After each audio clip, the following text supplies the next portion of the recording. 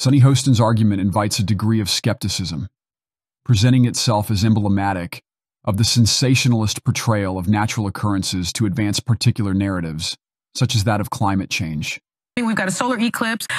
We've got the earthquake. Ran down the hallway. The rapture is here. The rapture's here. And then also I learned that the cicadas are coming. Cicadas. For the first time in like 100 years. No. Two different. Well, this is what I read. Two different times. Two different kinds of cicadas. Yes, two different times are coming. The good cicadas and the bad cicadas. But for the first time in many, many years. No, every 17 years this happens. Well, that's not what I read, but maybe you know better. But in a way, say all those things together, what maybe lead one to believe that either climate change exists or something is returning. Earthquakes are not at the mercy.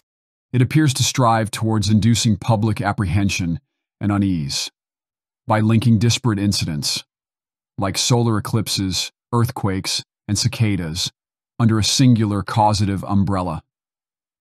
The interpretation arises that Sonny Hostin's emphasis on climate change reflects a broader inclination to prioritize fear over evidence-based discourse within both the media and society, fostering polarization and discord.